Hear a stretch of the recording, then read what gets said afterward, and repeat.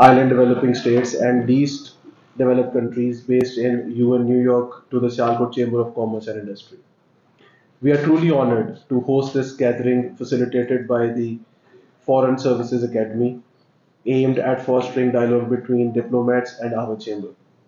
Such exchanges undoubtedly contribute to a deeper understanding of Sialkot's industrial landscape and the working of our chamber. This visit holds promise for strengthening bilateral relations and trade ties between effective coordination and understanding between business communities. Diplomatic channels play a pivotal role in facilitating such cooperations. Pakistan has always been committed to nurturing fruitful relationships with all nations. We are optimistic that the bonds between Pakistan and the esteemed nations represented by our guests will continue to flourish, grounded in mutual trust and collaboration within the private sector. While the potential for growth in the trade between Pakistan and the countries of our guests is substantial, current trade volumes fall short. Policymakers from each nation must address the issue promptly. Strengthening private sector linkages between friendly countries is essential for boosting trade. To make progress in this regard, I suggest active engagements of the Chamber of Commerce, which would act as a resource base for exchanging information. The exchange of trade delegations, and most importantly, participating in trade exhibitions would also help in promoting trade. I may now take this opportunity to give you a brief introduction to the bustling industry city of Sialkot and the remarkable contributions made by the Sialkot Chamber of Commerce and Industry, the representative body of the private sector in Sialkot towards the economic development of Pakistan. Sialkot has cultivated a vibrant small and medium-sized enterprises culture that is highly conducive to business collaborations and joint ventures across a diverse spectrum of industries. The exporters hailing from Sialkot exhibit a profound understanding of international trade regulations and requirements, leading to an impressive annual export value exceeding 2.31 billion US dollars. The foreign diplomats would be pleased to note that the Sialkot Chamber has not only pursued business excellence but has also undertaken commendable initiatives for social sector development and welfare of the people of the city. Our concerned efforts, driven by the active participation and generous contributions of our esteemed members, have borne fruit in the form of transformative projects that have left a positive impact on the region. The projects initiated by the Sialkot Chamber include the Sialkot International Airport, Sialkot Dry Port Trust, Sialkot Sialkot Tannery Zone, Child Social Development Organization, and AirSial.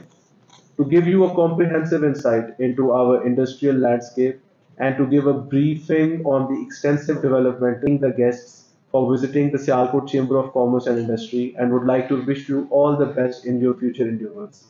God bless you all. Please play the documentary.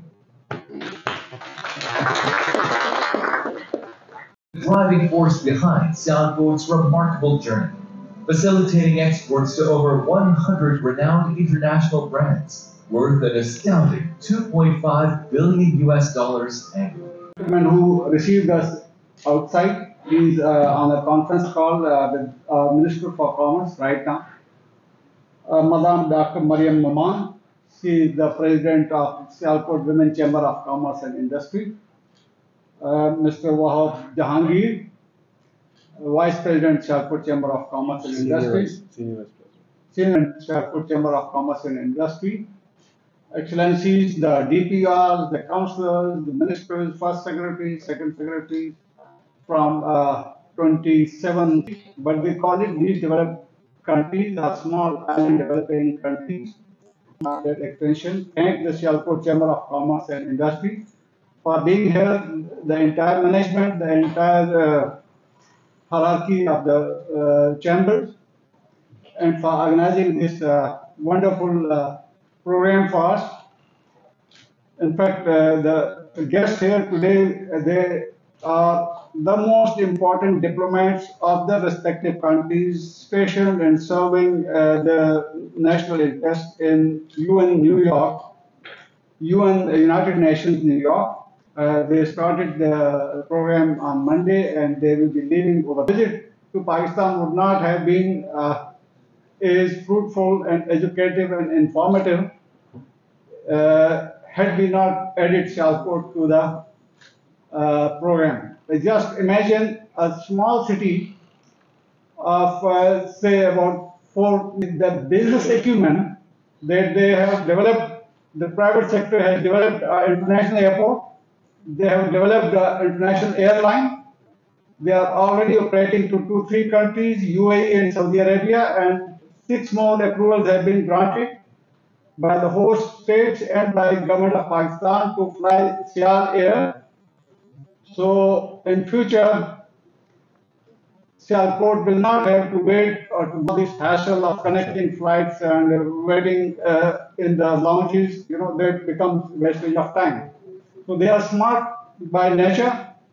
They are just sitting on here. We have a very beautiful garage, but due to paucity of time, they have the best rice in the world, basmati. Its aroma is the best. We at Pakistan engineer about its registration. They say it's only our product. They have 2 districts in the east. We are right at the Indian border, just 15 kilometers from here. You have the Indian territory. These districts, the soil is fertile, and the soil in Sialkot. The great thinker, philosopher, Allama Dr. Muhammad Iqbal, who dreamed of an independent, free homeland for the Muslim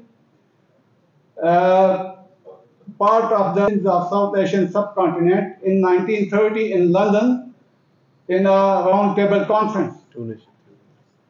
So, craftsmanship and the business acumen of the people here.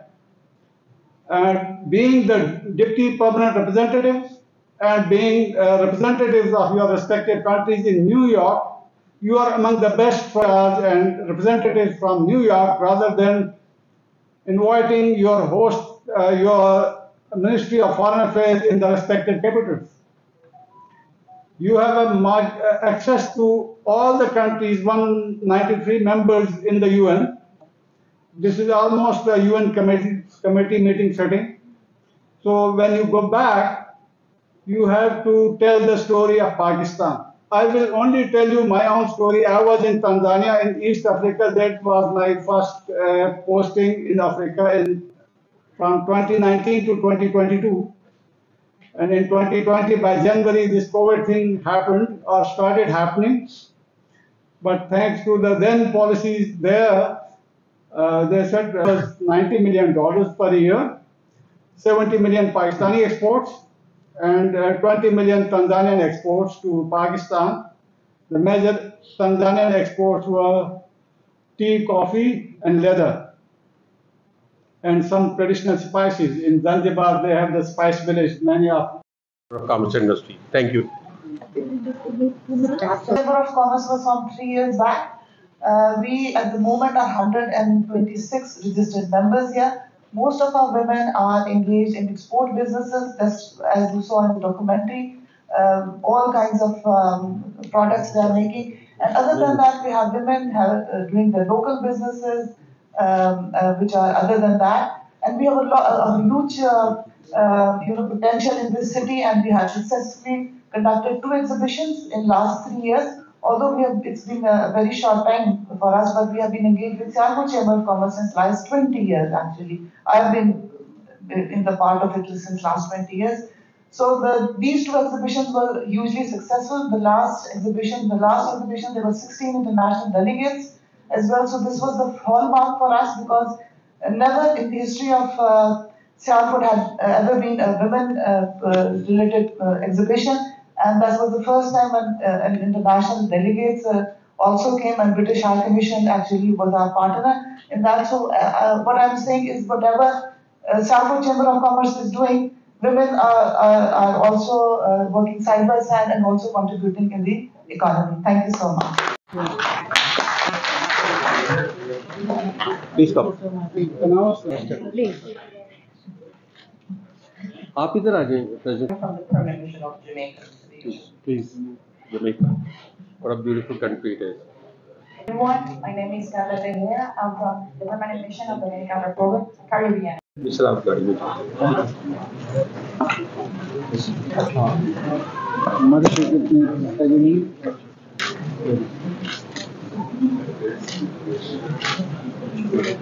Thank you.